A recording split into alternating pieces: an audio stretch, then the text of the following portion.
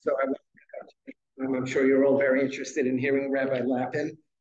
Rabbi Lapin, I already told you privately, but I want to say publicly that I apologize. I have to go teach tonight at Stern College for Women in Yeshiva University, and I'm unable to get to my classroom in person, so I have to get on Zoom back at home in Yerushalayim, so I'm going to have to leave. I apologize. Birshut Maradatra, with Rabbi Atlas, thank you so much for arranging for me to come. It's always a pleasure to be here. I enjoy all the time that I spend in this incredible kehillah and incredible congregation.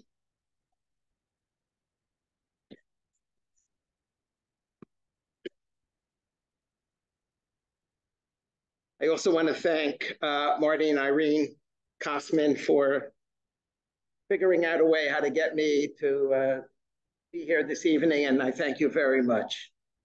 I want to acknowledge the presence of Rabbi Cardozo, who is here, really honors me and all of us with your presence. And I see so many friends of mine, personal friends of mine, acquaintances from over the years. I'm really touched. I asked Rabbi Atlas, maybe we'll have a minyan, and I shouldn't feel too embarrassed.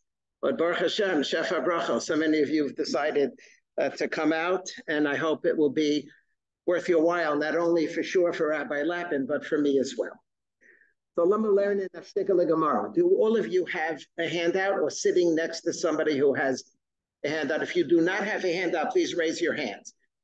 Okay, if two people are sitting next to one another who have the handout, please pass it around. I need you to look in because my focus is always on the text. I don't lecture to you, learn together with you. So we have to learn inside. So hopefully those of you who don't have a text will figure out what to do. The last, raise your hand, please. There's an extra one going around. It's a whole row in the back. Zev Weisberg needs a handout. We're optimistic, right? Okay, here comes another. There's another extra.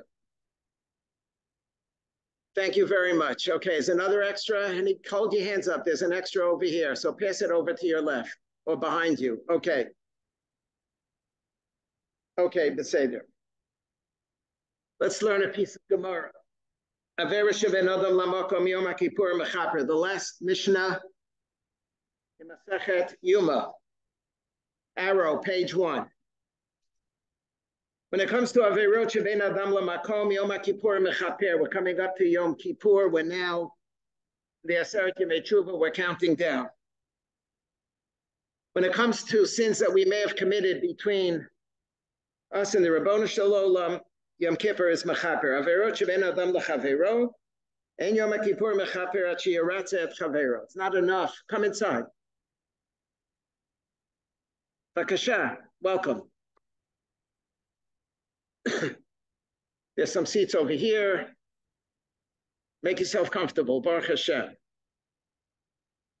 When it comes to interpersonal sins, Yom Kippur is utterly irrelevant. And the only way to get kapara for Averot Shebein Adam L'Chavero is we have to ask for mechila from one another. Yom Kippur is very beautiful. Itzumo shel Yom B'Chaper. But we need to do the work, and we have to ask one another for mechila. Darash Rabbi Elazar ben Azariah. Mikol chatoteichem lifnei Hashem titaru. Famous pasuk that we are going to be repeating over and over and over again during the tefillot on Yom Kippur. Ki bayom hazeh yechaper alechem letaher etchem. Mikol chatoteichem lifnei Hashem titaru. Mikol chatoteichem lifnei Hashem titaru. Namely, Averot shebein adam lamakom Yom Kippur mechaper. Averot shebein adam lechavero ein Yom Kippur mechaper ad sheyaratze et chavero. So Rabbi Elazar ben Azariah does. He quotes a pasuk, and then he repeats again exactly what the Tanakama says, word for word. This text is quoted in the Ein Yaakov, page 2. The Ein Yaakov, written by Rabbi Yaakov ben Chaviv, who lived into the 16th century. He was the rabbi in Salonika of the Spanish exiles who came to Salonika after the Spanish expulsion.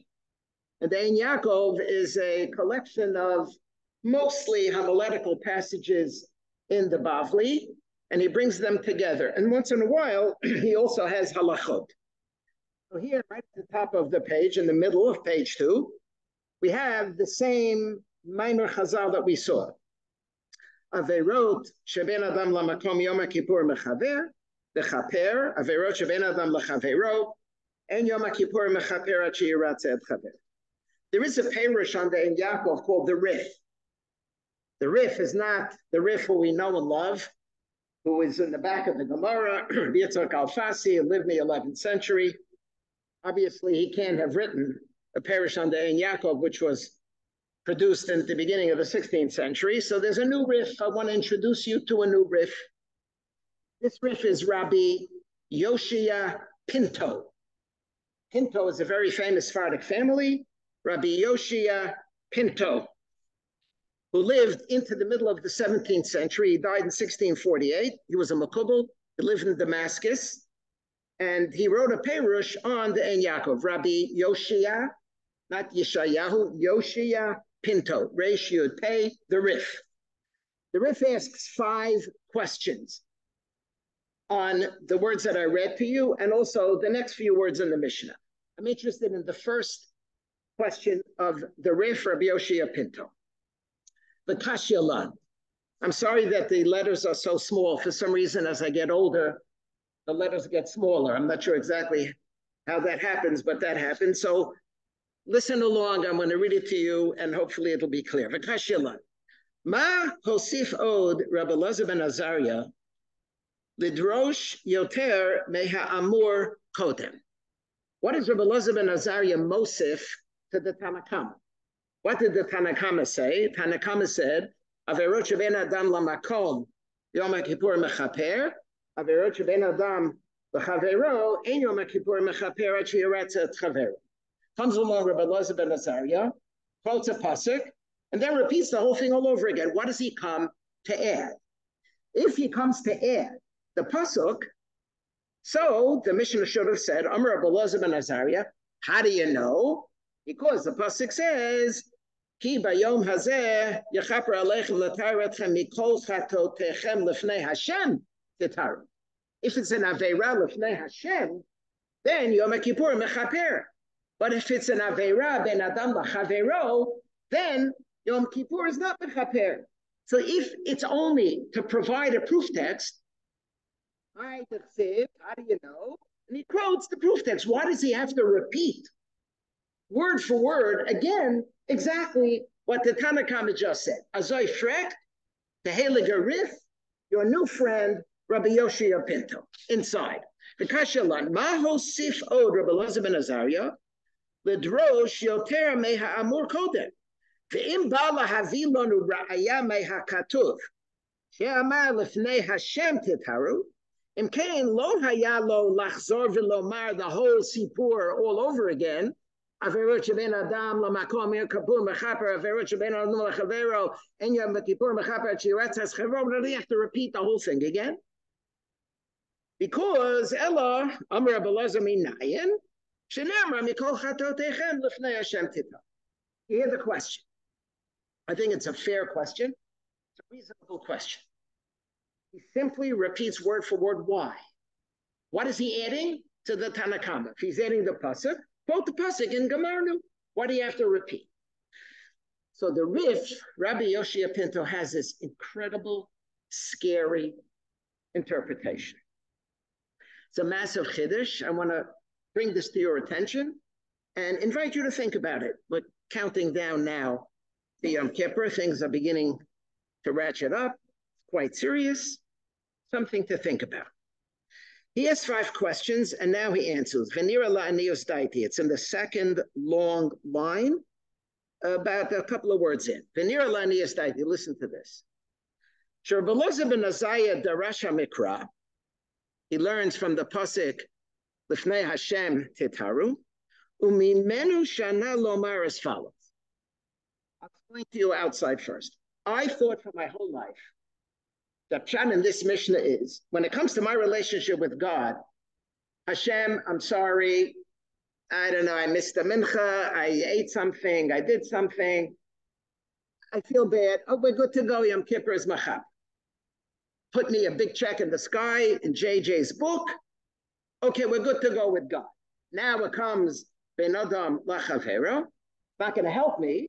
I have to ask for mechila, but at least this part is done. This part I have to work on. Comes again the Rif, Rabbi Yoshia Pinto, and said as follows. What Rabbi Elazar ben Azariah is adding here is as follows. He's saying, Averot shebein Adam lamakom Yom Kippur mechaper.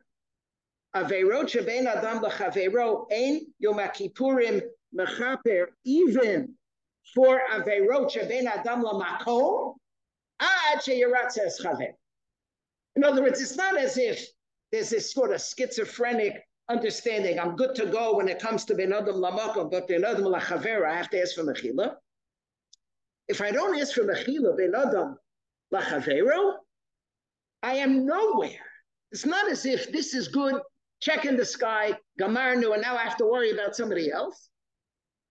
If I don't worry about somebody else, if I don't ask mechila, then I don't even have any kapara, any slicha, Yom Kippur mechaber, even I can clap Fenheim Pisborgen al Chay Toshamnu till I have a pain in my heart, and my heart is it's inside out now. It's pushed in. Doesn't matter anything. I am nowhere on Yom Kippur, zero, unless I ask mechila from somebody else. That's when it comes to the Tanakama holds. Machlokes the Tanakama and Rabbi Elazar ben Azariah. The first opinion is like we always thought. Averot shebein Adam lamakom Yom Kippur mechaper, good to go. Averot shebein Adam lachavero, I'm okay with that, but now there's a new category I have to ask. Comes again Rabbi Elazar ben Azariah and says, Averot shebein Adam lamakom Yom Kippur mechaper. He repeats the whole thing because he wants to add that Averot shebein Adam lachavero ein Yom Kippur mechaper at all. That's what he's adding. That's why he repeats it. Yom Kippur mechaper at all. Look inside. The Niralani is Taidish Rabbi Elazar ben Azariah Dorash Hamikra Mimenu Shana Lomar. Sheha Averot shebein Adam lamakom Yom Kippur mechaper. Beautiful. Ubizman sheyesh lo gam kein Averot shebein Adam lachavero uya kaparat avonotav shebein Adam lamakom ad sheyiratze lechavero ama shechata im chavero. V'kiven shehu miratze oto umefaiso, az hakadosh baruch hu mitratze lo lechaper lo avonotav shechata beno lebein hamakom baruch. Okay, you understand? Now we understand why is it that he went out of his way to say the same words. Yeah, it's the same words, but it's cataclysmically different. It's a massive chiddush. It's actually scary. Because I always thought, at least me and God, we got a thing. You know, like we understand one another. You know, we have a relationship. We'll figure it out. Never have to ask somebody else. If I heard somebody after mom, it's hard. It's very hard. I find it much easier to talk to God than to be asked mechila from somebody who I heard. You know, God knows me. We have a thing. To face somebody and ask them for mechila, which means that you hurt them, which means they know you hurt them and you have to fix it. It's not easy. But now catapulted this sky high. Because if I don't do that, then even Averot shebein Adam lamakom leave me absolutely cold. Yom Kippur Rahim, Yom Kippur Aher. I'm done. Nothing, zero. I have to ask mechil. They stayed in the Heilige Rif. Big chiddush. The kasha is a good kasha. Why does he repeat? He could have just quoted a pasuk. The answer is Lifnei Mikol Chatotechem Lifnei Hashem Titaru.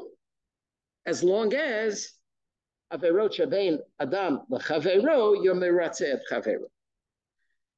The question I want to raise is, where does this come from? It's astounding. It's incredible chiddush. And I say that it's daunting. It's daunting.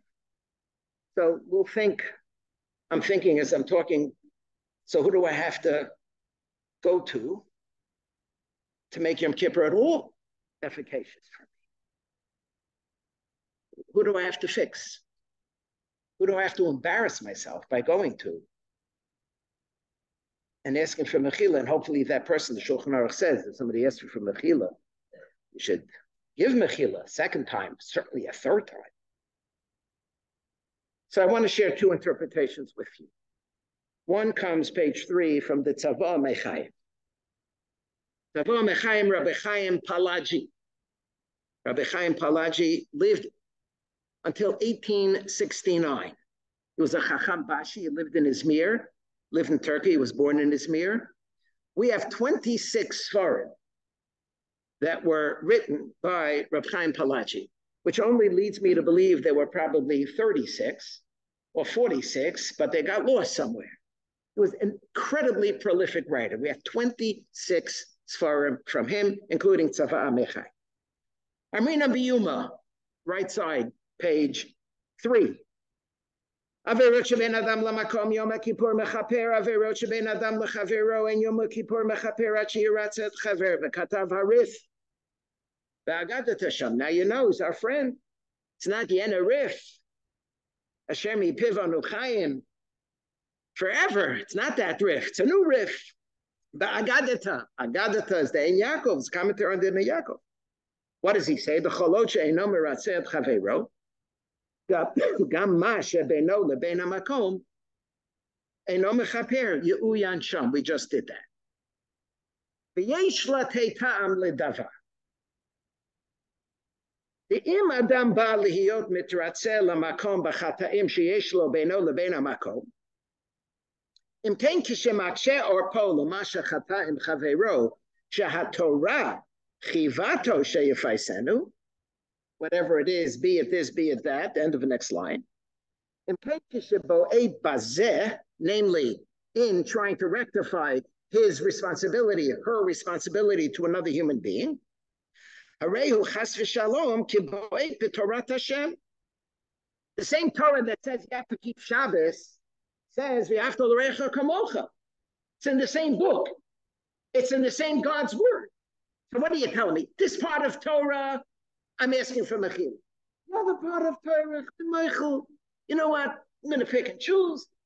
I'm going to care about Shabbos. I'm going to care about kashrus. You know, that to be nice to somebody, that part I'm going to forget about. What are you talking about? It's in the same Torah. So how can it be that this part of Torah you're good to go, the other part of Torah, Benach Michael? Can't be. So therefore, if I reject this part of Torah, so what does it mean? Where am I adopting for myself and accepting the sovereignty of God? Kabbalat ol malchut shamayim, recognizing that Hashem is the noten haTorah, it's in the same Torah. So it's one package deal. It's not bifurcated. So the same Torah that says ben adam lamakom says ben adam lechavero, and if I don't ask mechila, averot shebein adam lechavero, then ein Yom Kippur mechaper for anything, because I've just rejected a part of God's Torah like the other part of God's Torah. Azoi zogt Reb Chaim Palaji. B'chol od, at the end, v'nishar ma shebein adam lechavero, eino tahor v'naki lefnei Hashem. Mikol chatotechem lefnei Hashem hitharu. God, you know what? This part of Torah, that's not for me. That's too hard. I'm going to muddle, but forget that. What do you mean forget that? You expect that God should forgive you when you just ripped out a piece of God's Torah? Makes no sense. V'zeh barur. It's obvious. So you hear the chiddush. Unless you straighten out that part of Torah, then you are nowhere when it comes to Yom Kippur. Answer number 1. Answer number 2 is the Binyan Ariel on the left side of the page. Binyan Ariel was Rab Shaul Amsterdam. Rab Shaul Amsterdam was the chief rabbi of Amsterdam, was the son of Rabbi Leib. Rabbi Leib was the husband of Miriam, who was the daughter of Chacham Tzvi Ashkenazi. So we have Chacham Tzvi Ashkenazi, a Choshev Yid. He died in 1718, very famous, Shal Chuvas Chacham Tzvi. Chacham Tzvi had 15 children. The oldest daughter, Miriam, married Rabbi Leib. Rabbi Leib became the chief rabbi in Amsterdam after a career of being a rabbi in a few smaller congregations. He died in 1755. When he died, his son Rab Shaul became the chief rabbi. He writes a sefer called Binyan Ariel. In the middle of the right column, underlined, V'katvu kama gidolim v'gam harif be'en Yaakov. We know exactly what he's referring to. She'im lo tikein ha'adam averot shebeino lechavero, ein Yom HaKippur mechaper af al ha'averot shebeino lemakom. Parenthesis, v'nira li ta'am nachon lazeh yitba'er lekaman. He drops the riff. You have to have the whole package, otherwise you have nothing. I have a good reason. Keep on turning the pages. I'm going to tell you the reason. Here it is on the left column. V'hinei masha katafti lamala. First full paragraph, left side, page 3. V'hinei masha katafti lamala b'shem harif be'en Yaakov. D'mi sheyesh biyado averot shebein adam lechavero v'lo pies et chavero. שבינו לבין המקום אין מתחפרים לו. יש ליתן טעם על זה. We saw one answer. It's one Torah. Can't split the Torah. Now we have another answer. כי מצד הסברה לא יצדק לפניו כל חי אף על ידי תשובה. Al asher lo asa et ma'amar malko shel olam. He raises an issue that I think is absolutely fundamental.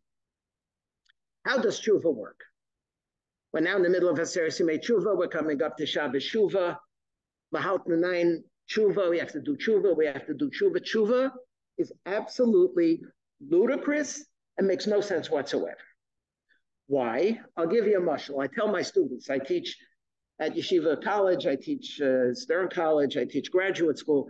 I tell my students, do me a favor. I'm begging you, don't put it in an email. Don't post it on social media. I'm begging you, because if you do, and you're now a kid, so it's a joke, and what difference is it going to make? And you think it's cute. So in 4 years from now, when you want to get into graduate school, or in 7 years from now, when you want to get a job, they're going to check on you. Every employer does a search. And they want to see mi v'mi ha'olchin. And they're going to see some stupid narishkeit. And it's going to hurt you. And you're going to have to explain, here. Every word that you put online, you send an email, you put it on Twitter, on Schmitter, on Facebook, on whatever it is la'ad. It doesn't go away. There was once, not long ago, somebody running for the president of the United States. There was a huge total, about 7,000 emails from God knows how long ago. A couple of elections ago. So I don't understand tshuva. You'll forgive me. You did it. You did it. You ate the thing, you postponed the thing, you didn't this, you fill in the blank, you weren't nice to somebody. Where does it go? Where does it go? It's okay. It's okay. Donos nase kishkogos, donos nase kezachios. How do you erase something that you did? I'm asking the most fundamental question for this time of year. You're telling me tshuva, Baruch Hashem, tshuva. How? How can you feel bad? You're distraught, terrible, horrible, sad, embarrassed. It's all good. But you know what? You did it. You did it. How do you take back something that you did? Ad kedei kach, then on page 4, Rabbi Soloveitchik in Ahlat Tshuva points out that philosophers, and he quotes here Nietzsche and Spinoza, could not accept the concept of tshuva whatsoever because it's totally illogical. It makes no sense whatsoever. You'll read page 4 on your own. Azoi fragt the Heilige Binyan Ariel. In order to understand the Rif, he poses this question. I'm going to read it again. Ki mitzad hasvara lo yitzdak lefanav kol chai ash al yedei tshuva. I'm doing tshuva. I'm sincere. I'm honest. I'm heartbroken. I'm embarrassed. Ich bin a ganzen, a gornish, never horrible. Okay? Beautiful. You're a sweet guy. Very nice. But where does it go? Al asher lo asat ma'amar mal kosher olam. So listen to his answer. Aval. Midat chazdo yitbarach im ha'adam limdod lo kemidato. Fascinating. We think that we follow God. V'halachta b'drachav. Mahu chanun, right? Fill in the blank. Afato chanun mahu racham. God acts in a certain way, and we act in accordance with the way God acts. Once again, the Binyan Ariel says it's the other way around. God acts like we act. Namely, why will God do a chesed? What is tshuva? Tshuva is a gift that God gives us. It's straight out gift. Makes no sense. It's illogical. It's strange. It breaks every concept of logic. But the Rabbi Shalom says, I'm giving you a chesed. Doesn't have to be logical. God gives us, when does God give us a gift and forgive us? When God sees that we forgive our friends. When our friends come to us and we have to make sure they come to us, or they have to come to us and we forgive, then God says, okay, wow, what a sweet guy. What a wonderful lady. She's forgiving somebody else. You know what? Forgive? I'm going to forgive. But if I don't forgive, and I don't ask for mechila, and the forgiveness is not forthcoming, then God says, who needs? I'm not going to do you a chesed. God does to us what we do to one another. It's the inversion of Mahu Chana. We don't follow God, but God follows us. It's an amazing chiddush. Avomidat chazdo yitbarach im ha'adam limdod lo kemidato u'kafi ma'asav im basar v'adam kemoto kach hakadosh baruch hu osei imo shemishave et midotav im midot basar v'dam af al pi she'en laham erech ze im ze. Right, there's no comparison. Why is it that the Rif is right, says the Binyan Ariel? Why is it that if I'm not mechaper, I don't ask for mechila, and I don't give kapara to someone else, that I am nowhere, that God doesn't give me kapara for ben adam lamakom? It's obvious. Why should God ever give me kapara for anything? It's only a chesed. To whom is God going to do a chesed? To someone who does a chesed. You do a chesed, I'll do it. Tshuva makes no sense. The Rambam says, beginning of Hilchos Tshuva, that sheyasa tshuva v'yashuv mecheto chayav le'esvados ketzad misvadim amar chatasi avisi pashati lefanecha v'asisi kach v'kach v'harei ani nichamti uboshti v'asisi kach v'kach, at least. What is v'asisi kach v'kach? You have to fill in the blank. You have to fill in the blank. I want to tell you a story. In the 1980s and the 1990s, I was a rabbi of a very fancy shul on the Upper West Side of Manhattan. Some of my lovely, wonderful former congregants are here, and I'm very touched by your presence. It was a very philanthropic congregation. And many organizations wanted to cultivate relationships with me because they felt that through me, they would be able to raise money for their very, very worthy causes. One of them was the UJA Federation of New York. And I had a very close connection. This was a Klal Yisrael tzedakah. It gave money and supported all kinds of Jews, also non-Jews, in America and in Israel. The year is 1991, and the month is May. In May of 1991, those of you of a certain age will remember Operation Solomon. What's Operation Solomon? Israel engaged in an airlift effort to bring close to 15,000 Ethiopian Jews to come to Medinat Yisrael. And so I got invited with a few other rabbis, all kinds of rabbis from Manhattan, to fly to Israel for 2 days to see what was happening. We come to Israel, we go to sleep at the hotel, they wake us up at 3 in.the morning, put us on a bus, they take us out to the airport. It's pitch dark outside, we go onto the tarmac. And we're waiting, and Tzibislach, little by little, we see light coming down. It's pitch dark, it's now 4:30 in.the morning, and a plane lands. Hundreds of Ethiopian Jews pile out of the plane. The first thing they do, every one of them, is they hit the deck, they kiss the stinking, smelly tarmac right there in the airport. Not just they bend over, but Pishut Yadayim V'Raglayim. Mom sprawled out on the floor. It was unbelievable. Unbelievable. They took out the seats from the airplane. You could see pictures of this, and they're on the floor to ship it as many as they could. I'm standing there, and I'm watching this. I'm overwhelmed. And then the Ethiopian Jew comes over to me. Eifo Beit HaMikdash.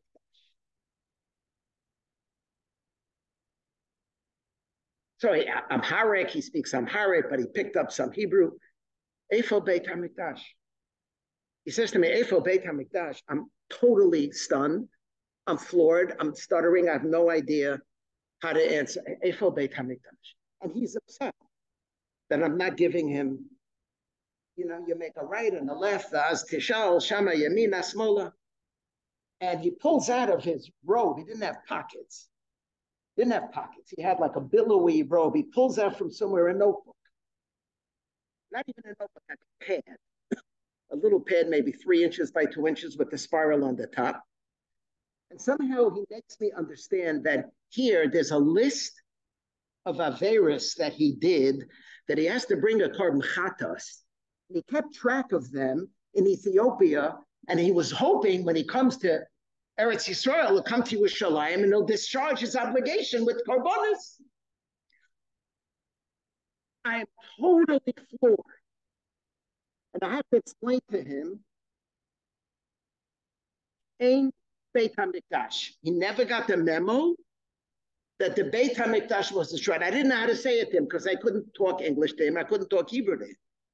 And I didn't know in his culture what this means. I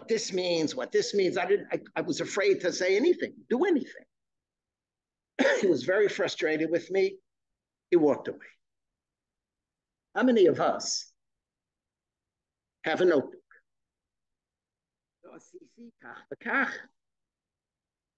I don't even have a notebook. I don't even know what I did. What do we tell our loved ones? We tell our loved ones, I don't even know what I did. Yena Tuesday, I forgot. I didn't take out the garbage. I said something that wasn't nice. I love you. I love you. Whatever it was, I'm sorry. Let's get together again. Let's have a relationship. What do we tell the Ribono Shalom? We tell the Ribono Shalom, I don't even know what I did anymore. I know I did stuff. Big S, capital S, stands for stuff. I did stuff. I'm sad I did stuff. I shouldn't have done stuff. I'm asking for Mechila. What does the Rambam say later on in Hilchos Tshuva? Hachi ikro shalvidu, when it comes to Yom Kippur, fatasi avisi poshati gamarnu, that's it. You don't have to be mefari. Hachi ikro shalvidu, you say, I'm sorry. We don't have a notebook. This man had a notebook. It's astounding. We don't have a notebook. So how does tshuva work? Why should tshuva work? God, I'm sorry I messed up. The big S, lot of stuff. I'm sorry. And Hashem says, I'll do a chesed. Straight out chesed. Makes no sense. Facebook, Twitter, emails, la'adul and netzach netzachim, but I'll do a chesed. When will Hashem do a chesed? Says Rabbi Shaul Lowenstein, Chief Rabbi of Amsterdam, in the second half of the 18th century. When you do it. When you ask somebody for mechila, what you have to do, and that person gives you mechila, then Hashem will give us mechila. Look at the Yerushalmi at the bottom of the page. There's a Yerushalmi in Maseches Makos. It's probably the last place that you'd look for such a Maimer Chazal. Zokt the Heilige Yerushalmi. Sho'alu lechachma, underlined, bottom left, page 3. Sho'alu lechachma, chote mahu onsho. They asked wisdom. What happens when somebody sins? What are the implications? Amr lahem, chatoim terade fra'a. They should be pursued by evil. Chachma says, you did something wrong. There are consequences. You have to pay for it. You have to be punished. Shalu lenavua, chote mahu onsho. Amra lahen, hanefesh hachotas hitamus. That's it, you're done. Hitamus. Hanefesh hachotas. Nevuah says, what do you mean? What happens to a chote? It's obvious what happens to a chote. You pay up. You did something wrong. There are consequences. Shalu lekutsha berichu chote mahu onsho. Amra lahen yasa tshuva. God says, Chachma ahin, nevuah aher. I say, what should happen to a chote? Yaseh tshuva v'yischaper, because I'm giving you a gift. It's only a gift. And it's only a gift if you are prepared to convey that same gift to someone else. Somebody else asks you for mechila, which they should, because if they don't, we're nowhere. Averos, adam lachavera, and Yom Kippur and mechaper for anything. Chaim Pelagi says the reason is because it's in the same Torah. It's a very compelling answer, Rabbi Chaim Pelagi. You can't pick and choose which part of the Torah you want. This part I like, this part I don't like. It's the same Torah. If you're not going to take this part of Torah seriously, then the whole thing. For us, is my relationship with the Rebbeinu Shalom. Rav Shaul Lowenstein, the Binyan Ariel says, you have to ask and you have to grant mechila, because otherwise, why should God grant you mechila? It's only a chesed. It's a massive chesed. When I come to Yom Kippur, the whole day I'm thanking God for the opportunity to do tshuva. I am utterly cognizant of the chesed, the gift God is giving me today, an unbelievable gift. I don't deserve it. Makes no sense. Shouldn't happen. Hashem says, Shalom l'kudshabriyachu state in Yerushalmi and Makis. Chote mahu onsho. I'm going to give you a gift. Yaseh tshuva v'yischaper. The power of the significance of understanding and appreciating ben adam l'chavera. I want to conclude on page 5. Rabbi Atlas, another 3-4 minutes, because you had a great introduction of all the programs that are happening here. So I know you want to hear Rabbi Lapin. Rabbi Lapin, is it okay if I take 4 more minutes? Okay, thank you. You're doing a chesed to me. The Rebbeinu Shalom will do a chesed to you, Mitzvah Hashem. Not like you need it, but Tama Chalila, you may need epis, you're good to go. The Gemara says in Bava Basra Daf Tezayin Amud Aleph, Penina l'shem shamayim nischad. Who's Penina? Penina and Chana. So we know the famous Haftorah. We know the psukim. Chana, Nebuch didn't have children, and Penina had a lot of children. The Chiasata, Tsarasa, and Penina made life difficult for Chana. Penina made life difficult for Chana. She provoked her, she, don't know exactly, angered her, embarrassed her. State in Gemara, it was L'Shem Shemayim. Penina, L'Shem Shemayim Nischal. Nevertheless, Chazal tell us, I don't even want to say, a terrible punishment happened to her. Terrible. I'm going to read it inside it. I'm not going to translate. Terrible punishment. Dr. Chaim Shmulevitz in the Sichas Musar. What's the implication of this? Chaim Shmulevitz was the Rosh Yeshiva of Yeshivat Mir.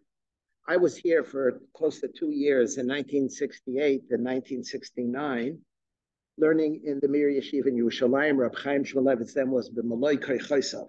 He was not only the Rosh Yeshiva, but he also gave Sichot Musar. And a number of the Sichot Musar were written up in the Sichos Musar of Rabbi Chaim Shmulevitz. Ukvar be'arnu, and with this I conclude. Ba'aveirot shevein adam l'chaveiro, lo mo'elet kavanah tova.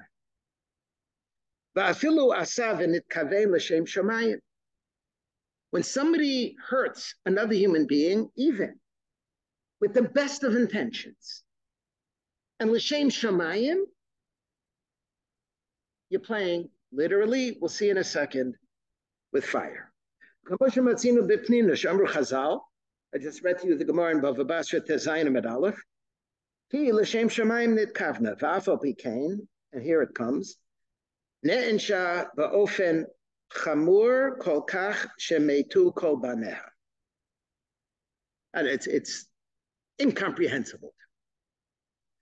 V'afal pi, listen to how Reb Chaim learns pshat in this Gemara.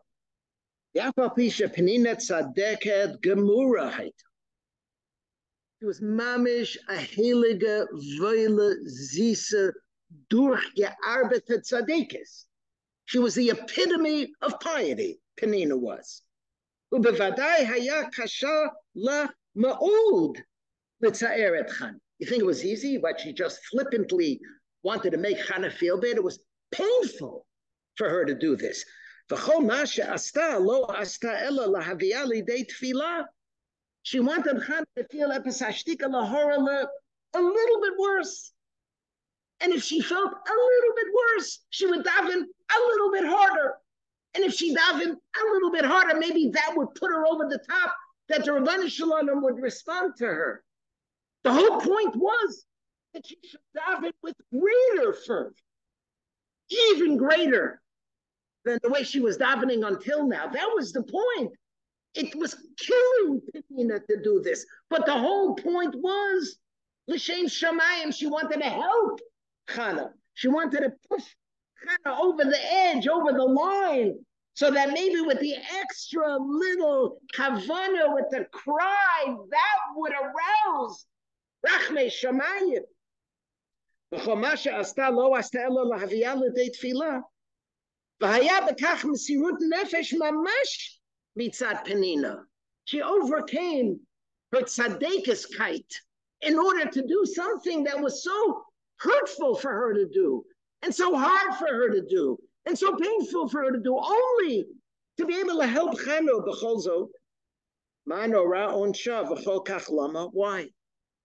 She's such a tzadekis, and it's l'shem shamayim. You hear so much l'shem shamayim. I'm doing it l'shem shamayim. You hurt somebody l'shem shamayim, terrible things are going to happen. Why? Ki ha'pogea b'chaveiro yihiyu machshavotav asher yihiyu. Whatever you're thinking about when you're pogea b'chaveiro, harehu kimachnis yado letoch tanur eish. You've just stuck your hand in a fire. So you have a baby, and the baby is 18 months old, just beginning to crawl, crawls over to the stove, and there's something boiling, there's a pot boiling on the stove, and The kid is starting to pull it down, and you put your hand in to save it from the kid. You know what happened to your hand? Your hand just got burned. You didn't want to burn your hand. You wanted to save your child. But it doesn't matter. You stick your hand in a fire when you hurt somebody. It's a physical reality. Hareo k'machnis yado l'toch tanur reish ve'ein hakavana hatova yechola l'shanot bazeh me'uma. Hasakana shebe'avera ben adam l'chavero he k'metziut tiv'it mamash kishem sheha'esh sorefet b'derech hatev. So when you hurt somebody, I don't care what your kavanah was. L'shem shemayim tzaddik is unbelievable. You just stuck your hand into fire, you just get burned. Kenila l'shem shemayim nischavna, and the implications were beyond comprehension. The power of the danger of hurting somebody else. And we learned this evening that we have to fix that. And there's a lot riding on us fixing that, because what's riding on it is not just what's riding on it, namely our relationship with one another, but the Heilige Rif, Rabbi Yoshia Pinto, Zalahab Malichtig Ganeden, Rabbi Yoshia Pinto, Hello Shalom Aleichem to a new Rif, says that's Pshat in Rabbi Loza ben Azariah. Why does he repeat word for word the Lashon of the Tanakama?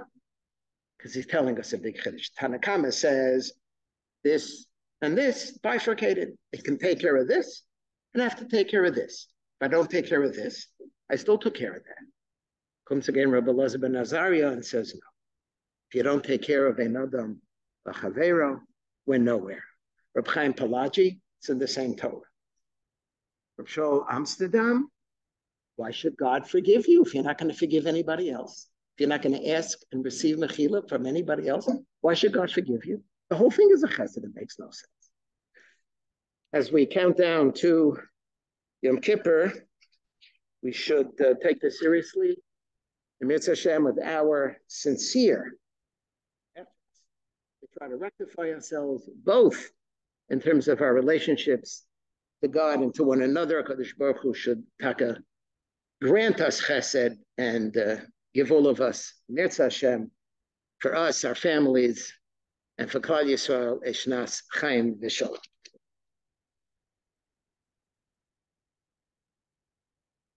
Thank you very much, Rabbi Schachter, for a fascinating talk. There's now going to be another talk. It's going to be shorter. Rabbi Lapin is going to speak under half an hour, so don't worry. Am I correct, right? Under half an hour? Yes. And thank you very much. Rabbi Schachter asked us to all look outwards to the other. And I think what Rabbi Lapin will want to do is now to ask us to look inwards to ourselves. Rabbi Lapin, thank you very much. I'm just going to say that Rabbi Lapin was not feeling well this morning and was not sure whether he will come, but he came despite everything, and I thank you very much for it. Thank you.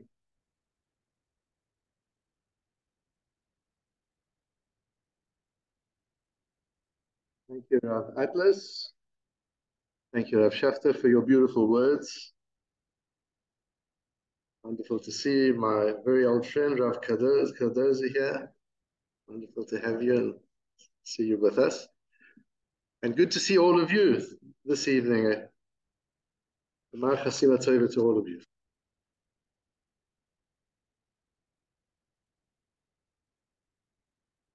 Some years ago, a group of wise people, 75 of them, they were members of the Stanford Graduate School of Business Advisory Council, gathered together to think about an important question, and their answer is something that is used all the time until now, and that is, of all the different midot, of all the different character traits, which is the most important for effective leadership?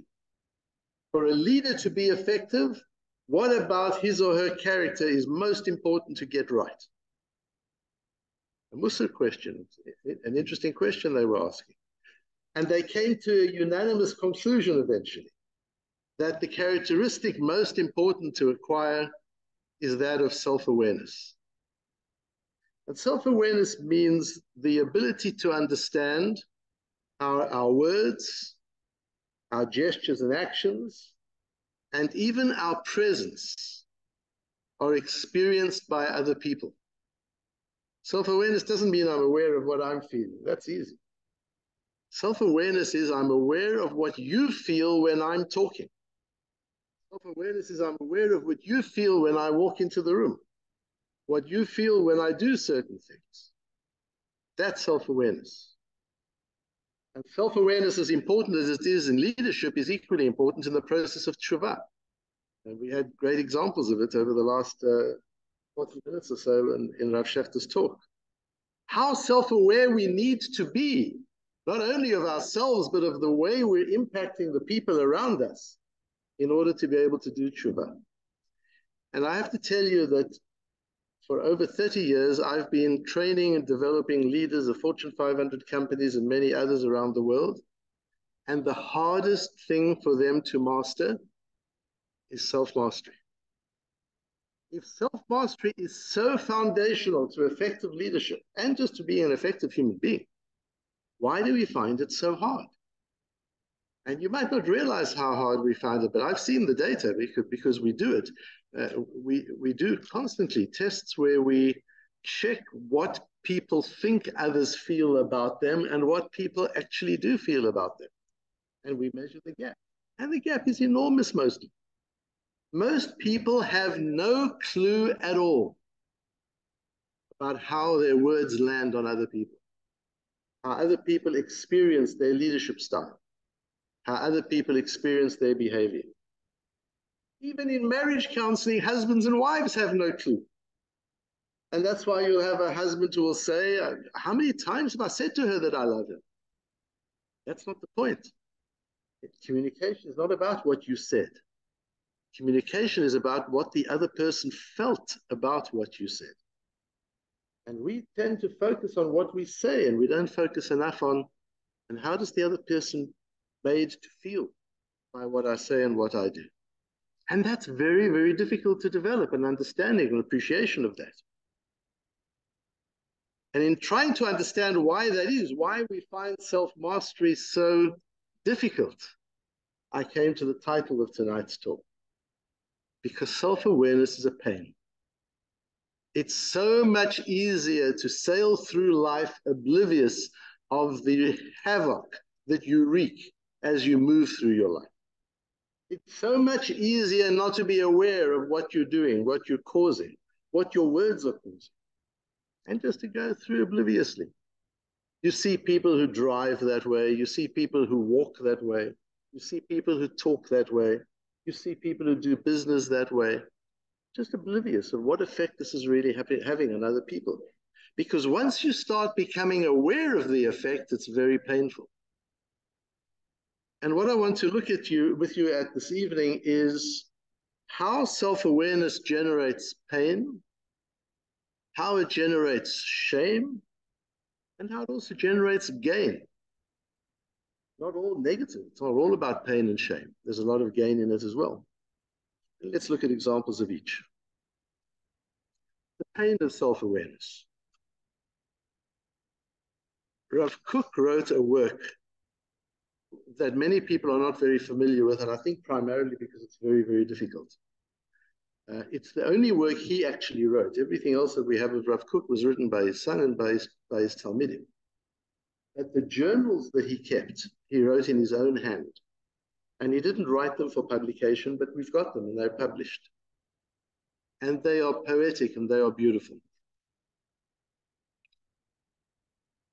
And he says, among so many other things, the following. And I want to read you the words. Siman tov hu la'adam ve'la'umah. It's a good sign, both for an individual and for the nation. Keshechush hamusari shebahem holechu umitpateach. When the ethical character of a person evolves and develops, or the ethical character of a nation or a community evolves and develops. Hachush hamufutach Yafeh makirhu b'chol pegam musari shel atzmo. A highly evolved character is enormously aware of every flaw in his character. V'hu nislad mimen, and he is disgusted by it. A very sensitive person, a very evolved person, becomes disgusted with his own flaws. And that's pain. And because it causes us disgust, we prefer not to look at it. We prefer to turn our faces away from it. But that pain, as you'll say in a moment, is very important for us. יש גם שההכרה המוסרית מקדמת היא את עצמה הרבה מהיכולת המוסרית החופשית. Sometimes this awareness is more developed and evolved than the capacity to do anything about it. And that's additionally painful. And that becomes even more painful. Now I'm aware of my flaws, I'm aware of my inadequacies, I'm aware of where I fall short, and I can't really fix it. I'm not evolved enough to fix it. I'm evolved enough to understand it, but not evolved enough to fix it.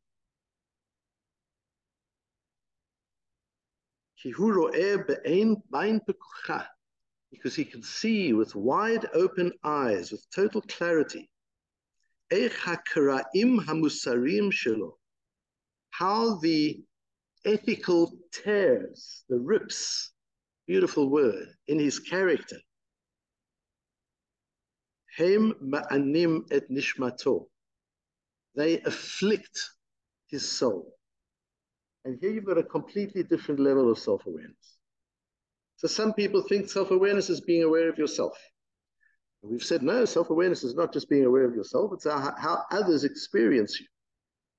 Rav Kook says there's a third level, to be aware of how your own soul experiences you.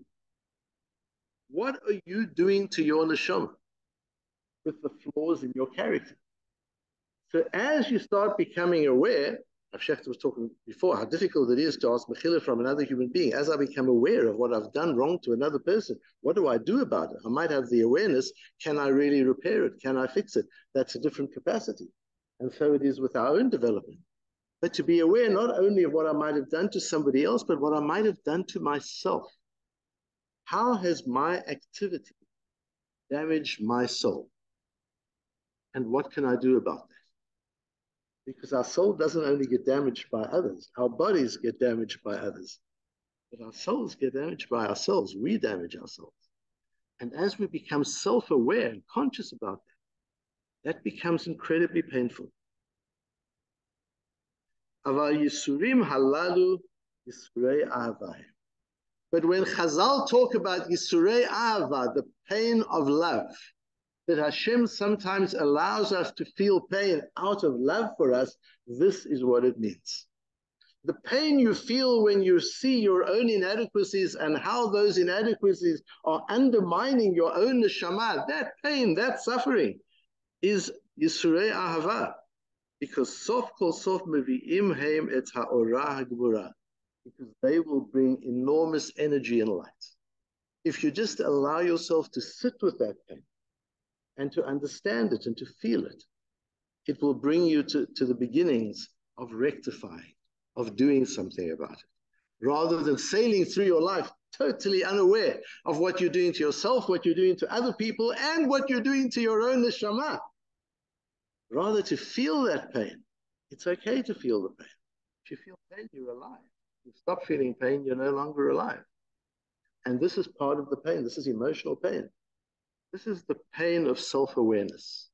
The more self-aware we become, the more pain we inflict upon ourselves. But that discomfort and that pain is the driver and motivator of repair, of correction, of evolution, and of growth. It's one of the tragedies of the human condition that we don't make changes if we're not uncomfortable. Sometimes we create our own discomfort. That's what ambition is. I've reached a certain status in life and I'm not happy. I want to be more. And that gap creates discomfort, and the discomfort drives me to accomplish what I've set out to accomplish. I've got a university degree, but I want my master's. I want a PhD. That desire for something more than I've got creates discomfort, and the discomfort drives me to close the gap. So sometimes we create our own discomfort, but sometimes we don't. Sometimes discomfort is created by the environment or by other people, and that brings about change. It can cause us to emigrate. It can cause us to terminate a relationship. It can cause us to change jobs. We change our circumstance when the pain gets heavy, when we feel uncomfortable. And the discomfort of self-awareness is the driver of spiritual growth. And during this time of the Aseret Yemei Teshuvah, and especially on Yom Kippur, that's the time to sit in the pain of self-awareness, to feel it, to acknowledge it, and to strive to repair it. What about the shame of self-awareness?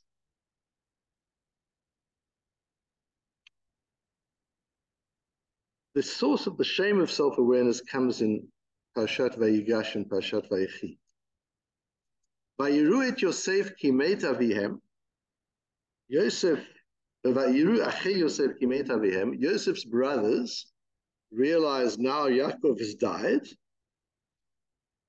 Vayomru, and they say, Lu yistamenu Yosef, Vayshev yashiv lanu et kol hara asher gamalnu oto.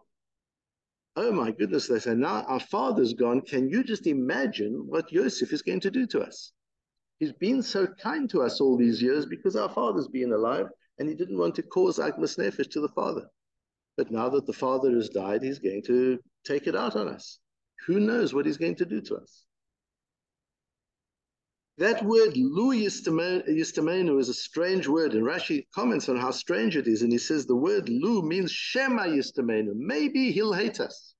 Perhaps Yosef will start to hate us now. And Rashi says, lu mitchalek li'inyanim harbe. This word lu can mean many different things in the Torah. Yesh lu mishamesh b'lashon bakasha v'lashon halavai. Sometimes, mostly, lu means if only. I wish that. Sometimes it means maybe, perhaps. And there's no other case but this where the word lu means that. The word lu means in this case shema. Maybe he will hate us. Perhaps now that our father is dead, he will hate us. But says Rashi, there's nowhere else in the Torah where that's what lu means. There's a beautiful idea by Rabbi Mordechai Goldstein. He was the founder of Yeshivat HaTfutzot, who played a very important part at the beginnings of the Baal Tshuva movement. And he says, Lu Yistamenu Yosef, Lu means exactly what Lu always means. Lu Yistamenu Yosef, if only Yosef would hate us now. We're actually wishing that Yosef would hate us. Because what has Yosef done up till now? Don't be upset that you sold me here, and you don't beat yourselves up that you sold me to Egypt. Hashem sent me here to provide for you. This was all planned, don't worry about it. And the brothers are dying of embarrassment and shame. If only he would hate us, if only he would yell at us. If only he would tell us what he's really thinking and feeling, instead of this kindness and kindness and kindness. We don't deserve the kindness. That's what we used to mean. And we see that idea in something the Baal Shem Tov said on the posuk of El Nekamot Hashem, El Nekamot Hofia. The God of vengeance is Hashem. The God of vengeance has appeared. And the word for God that is used is Yud-Kei Vav-Kei. And that's the God of Chesed. So if you're talking about the God of vengeance, it should say, Kel Nekamot Elokim. Elokim is the God of judgment, is the stern, the strict God. It should say, Kel Nekamot Elokim. What is Kel Nekamot? Hashem? Hashem, you're extracting vengeance from us, the God of kindness. What does that mean? And the Baal Shem Tov says it means sometimes God extracts vengeance from us with kindness. If you are sensitive, then one of the most painful things is to be treated well by somebody you treated badly. It's actually painful. If you're not sensitive, it's nothing. You don't feel a thing. But if you're a sensitive person and you've done something wrong to somebody and they're kind back to you, they're forgiving, they're kind, they're loving, they're accepting, that creates a deep sense of embarrassment and shame. And you don't know what to do about it. It's very hard. You want to apologize, and the person says, what are you apologizing for? Forget it. It's nothing. But you know it wasn't nothing. You know it was terrible. You embarrassed them. You took their job away from them. You caused them a terrible loss. No, don't worry about it. We're friends. Everything's okay. And you know it can't be. So what do? How do you get mechila? We were talking about before, the mechila ben adam lechaviro. How do you get mechila ben adam lechaviro with somebody who just comes back at you with kindness when you've been nasty and impossibly difficult to them? That's kel nekamot Hashem, kel nekamot afir. Sometimes Hashem showers us with kindness in the hope that we will feel so embarrassed about all the kindness He's given us that we will change our ways. That's one of the drachim of Hashem. And the same applies after the Egel Hazahav, after the golden calf. What did Hashem do? He gave us the Mishkan. He didn't destroy us. Yeah, he got angry for a little while, but at the end of it, out of that came the Mishkan, with all the avodah of Yom Kippur and the day-to-day avodah, everything that comes with it. We got that as a result of the Egel. We do this terrible thing, and we demonstrate unfaithfulness to God. We're dancing around the golden calf, and God says, don't worry, I'll give you a Mishkan. You want to dance around something? Here's a Mishkan. You can serve me in the Mishkan. And that makes us feel even worse, that Hashem treats us that way. And it's very important that in our lives we become conscious of that and realize, particularly at this time of the year, not only to sit in fear of what God might do and what God might have done, but to look back on life at all the brachot we've done, at all the goodness and the kindness. Yes, we all have our difficulties. We've all been through challenges, some more, some less. But we've also all had bracha. We've all had wonderful things happening to us. This year, last year, the previous years, we've had incredible experiences. We need to pause and say, do we really deserve what we've had, the goodness that we've had? People often ask, why do bad things happen to good people? But sometimes the question is, why do good things happen to bad people? We're not all good. There are aspects of us that aren't that good. And yet Hashem gives us a good life. Why? And that awareness, that shame that comes through that self-awareness. I'm aware that the goodness you're giving me is goodness that I haven't really deserved. We see this in an amazing Rashba. The Rashba says in Masechta Brachos on the Gemara, where Rabbi Yochanan says in the name of Rabbi Shimon ben Yochai, that miyom shebara HaKadosh Baruch Hu et olamo lo ba adam shehodeh HaKadosh Baruch Hu ad shebat Leah v'hodato shenemar apam hodeh et Hashem. Until Leah came, nobody knew how to thank Hashem. Nobody knew how to say Baruch Hashem. Leah was the inventor of the term Baruch Hashem. Nobody said it before. Nobody knew how to. What does that mean? Explains the Rashba. When does Leah thank Hashem for her children? Not after her first child is born, not after her second child is born, not after the third child is born, only after Yehuda is born. And Yehuda is from Hoda'ah, thankfulness. She's not thankful for the first three children. Says the Rashba, she knew she was going to have the first three children because she knew that Yaakov was going to have 12 Shvatim and he had 4 wives. So each wife was going to get 3 children. So the first 3 children were not a gift. The first 3 children were part of the evolutionary plan of Hashem. This is how the nation was going to develop. We were going to be 12 Shvatim coming from 4 mothers and 1 forefather from Yaakov. And that means her 3 sons is just part of the plan. When she had a 4th son, she realized this is more than I deserve. This is more than my fair share. This needs Hoda'ah. And she teaches the world what Hoda'ah means. Hoda'ah means I don't deserve what you've given me. And that's what we've got to say when we're saying thank you. If you think you deserve it, you don't have to say thank you. If you've worked for a month for your employer and he gives you a check at the end of the month, you don't have to say thank you for paying me.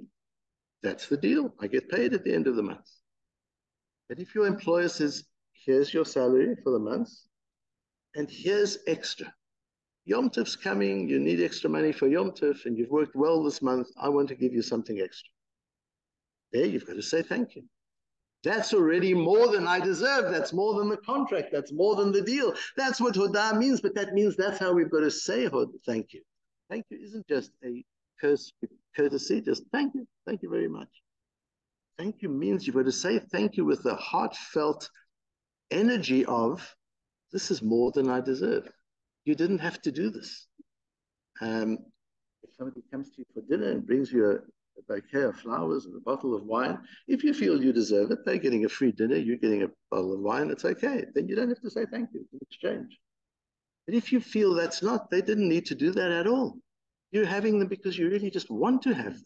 You're enjoying it. Then when they bring you the bottle of wine or the bouquet of flowers and you say thank you, the thank you comes from a place of, I don't deserve this. Why are you even doing this? I'm so fortunate that you took the trouble to do something for me, which I haven't earned. That's what thank you means, hoda'ah, that comes from Yehuda. After the 3 sons to say and realize, the time to say thank you is when you recognize you've received more than you deserve. And most of us, speaking for myself, look at our lives and can quite easily say, we've received more than we deserve. Thank you. Thank you, Ribono Shel Olam. And in that thank you comes another word. What is the word related to hoda'ah and connected with this period of time? Vidui. What's the connection between vidui and hoda'ah? Confession and thank you. That's what thank you is. I confess I don't deserve this. That's what vidui is. And when we say Hashamnu Bagadlu on Yom Kippur, what we're saying is, Ribono Shel Olam, you've done so much good for me that I don't deserve, because Hashamnu Bagadlu Gazalnu, and you just keep doing good for me.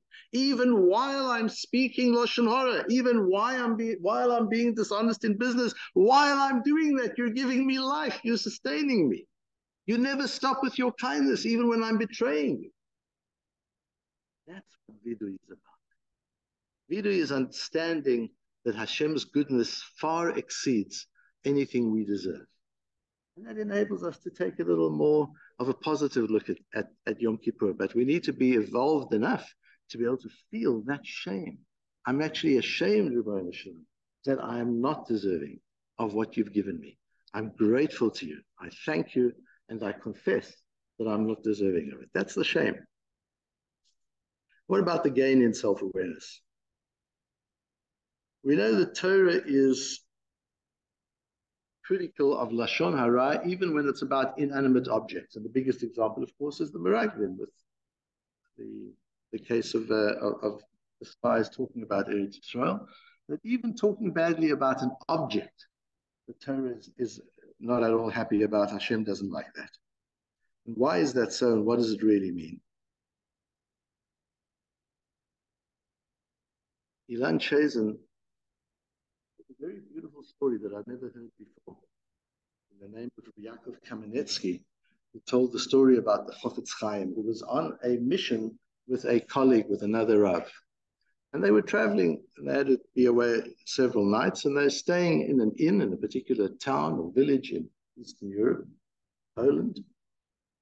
And they're sitting in the inn, and they go in for dinner to the inn, and the innkeeper is very honored to have them there and realizes this is the Chofetz Chaim, and she makes the best effort she could possibly to give them a beautiful dinner. When they finish dinner, she comes up to them. She says, did you enjoy? Was everything all right? Chofetz Chaim says, absolutely, it was beautiful. Everything was wonderful. The other rabbi says, you know what? If you're actually asking for feedback, like on TripAdvisor, I've got to tell you, there wasn't any salt in the soup. Would it be nicer if there was salt in the soup? You should just know that. She walks away, and the Chofetz Chaim tears into his friend and says, I've given my life to fight Lashon Hara, and you just taught Lashon Hara about the soup? And the rabbi says, please, Chofetz Chaim, it's just soup. I didn't talk Lashon Hara about anybody else. And it wasn't so serious. She asked, and she wants to improve her service. So I just told her the truth. Says the Chofetz Chaim, you have no clue what you've caused. He said, I don't. What have I caused? He said, just think it through. She goes into the kitchen and she calls the cook. And the cook is a widow from the town that's used to do the cooking in the inns. And she says to the cook, what did you do? The Chofetz Chaim was here for dinner and you didn't put salt in the soup. You're fired. Get out of here. And the widow will lose her job because you couldn't keep your mouth closed. Oh, says Chofetz Chaim, you're being dramatic. Chofetz Chaim says, let's go and have a look. Let's go to the kitchen and see what's happened. And I hear the argument and the tears and the firing exactly as the Chofetz Chaim said. Chofetz Chaim said to him, you live your life in the dining room without thinking about what's going on in the kitchen. That's self-awareness. To be able to live in the dining room and realize the impact you're having in the kitchen. It's what Ray Dalio calls second and third order consequence. Realize the domino effect of the things you're saying and the things you're doing. That's self-awareness. When one becomes aware of that and you think, so why does Hashem forbid all this Lashon Hara, not just about people, but even about things? It's just because it's such negative energy. Lashon Hara just, and we know the dinim, it destroys the speaker, it destroys the listener, it destroys the person about whom you're speaking. Why does it destroy all of them? I understand it damages the person about who you're speaking with. Why does it damage the person who's speaking and the person who's listening? Because it's so negative. It's so draining. It pulls you down. It destroys your life, the negativity of it. And I say to you, when you turn on the news or you go onto news on your computers or you read a newspaper, how much of what you're reading is Lashon Hara? How much of it is Lashon? So you might say, yeah, but it's news. I need to know what the news is. There used to be a time when the news was about events and about opinions and about policies. Now the news is only about people, and it's usually not complimentary. So you turn on the news, you pick up the paper, just Lashon Hara and Lashon Hara and Lashon Hara. What does that do? What does that do to your neshama, as Rav Kook says? How does that damage your own neshama, just hearing this negative talk all the time, over and over again? Even the demonstrations that are going on all the time, and I'm not getting involved at all as to whether they're right or who's right, different topic. But the negativity, the constant undermining, both sides, one for the other, that all you hear is this ongoing drone of Lashon Hara day and night, day after day. What does that do to us? What does that do to the atmosphere? What does that do to the social fabric? What's happening in the kitchen when we're doing that? What's happening to the people who are working in the kitchen? We shouldn't live our lives in the dining room without being aware of what's happening in the kitchen. And so if we think of these three areas of self-awareness, the impact of our character flaws on our own souls and our ability to repair that, to fix that, to grow and to develop. The gap between what we've been given and who we are, and feeling shame that we are not of a stature deserving all the blessing we've been given, and doing something about that too.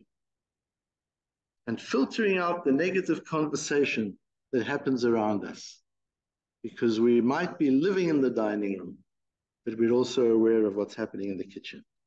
And as we develop these higher and higher levels of self-awareness, as uncomfortable as it is, it enables us to grow as human beings, to grow as families, to grow as communities, to grow as a nation. Every form of spiritual growth needs this level of self-awareness in order for it to happen. And what better time is there than now, over the next few days, and particularly on Yom Kippur itself, just to sit with that awareness and to question, what are some of the things I'm doing to my own soul? In what way have I really earned the wonderful things I've been given? And in what way does the negative talk I hear about me all the time destroy the people in the kitchen? And how can I isolate myself from that and insulate myself from that, that I'm not pulled down with that, but that somehow I can focus my attention on things that are elevated, that are worthy, that are important, and that are praiseworthy. So I leave you with those thoughts at this time of the year. Not comfortable thoughts, but this isn't the time of year for comfort, isn't that right? It's Rosh Hashanah is quite a comfortable Yom Tov, and Hashem does a lot of testing in giving us Rosh Hashanah first. But then, as you made tshuva, we get into areas of deeper discomfort. In Yom Kippur, we get into still deeper areas of discomfort. But it's that very discomfort that we experience on Yom Kippur that, as Rav Kook says, they are Yisurin Ahavahem. Sof kol sof mevi'im heim et ha'orah hagmura. The pain, the embarrassment, the discomfort that we feel on Yom Kippur will lead to the joy, to the energy, to the upliftment, which will lead us to Sukkot and to days of Simcha for the rest of the year and the time ahead of us. Good evening. Thank you.